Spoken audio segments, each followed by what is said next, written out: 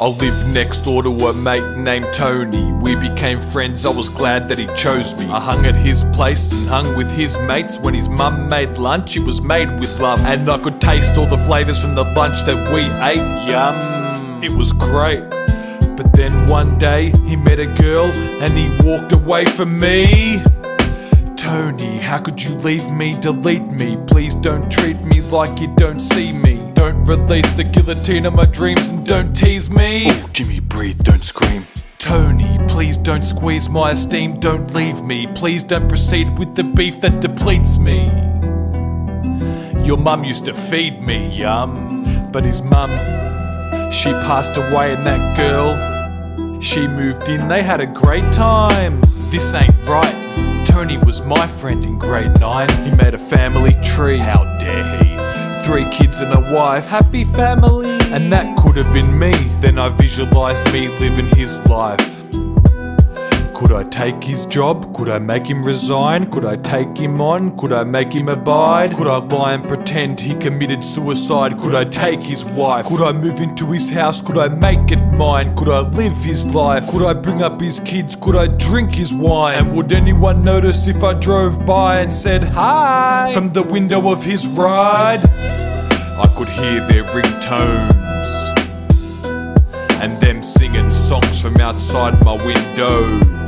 Is this a sick joke? I couldn't bear it anymore. The shame in my pillow, the pain out my window, it hit home. I was living in limbo, my life was a big joke. And he was making his life with the bacon he brings home. They both owned the new iPhones and his wife owned a nice mink coat. She was like a beautiful pink skin toned flamingo. I gazed out the window and imagined his wife as a naked nympho, dancing around me in a mink coat, a slim pretty pink toned princess giving me a strip show. But what? I was a joke and she was lovely. He had money, and then he went and got a puppy. What the fuck? And that was it, I lost it. I grabbed my cricket bat and I bossed it. I walked on his lawn and stomped on every flower that had blossomed. He was a prick, so I kicked in his door and his forehead copped it. Crack! This is for our breakup, we used to be mates, and for taking away the chicken strips that your mum used to make. They were great, yum. It's for everything you did. It's for back when we were kids, and for back in time for the breakup that I never did, leaving me to be sick, trapped deep in my skin. Every hit with the bat was for him. Crack, crack, crack, crack. His wife screamed, Tony!